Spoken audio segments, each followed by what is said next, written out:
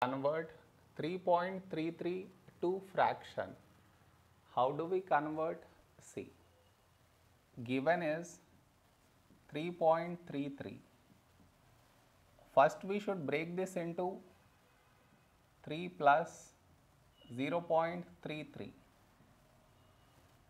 Next, convert this to fraction over here. So 0.33. To convert this to fraction, for that we have to move this decimal after 1 2 numbers.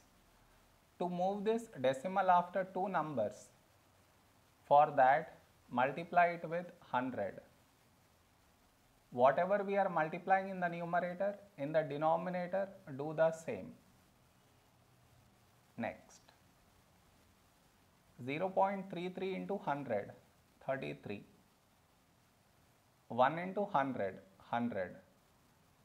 This is the fraction we got. Now here,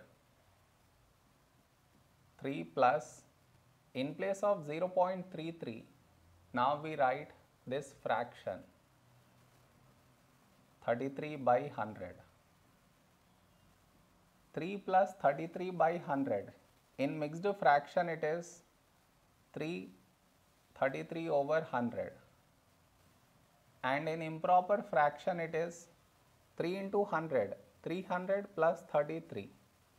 333 by 100 is our fraction.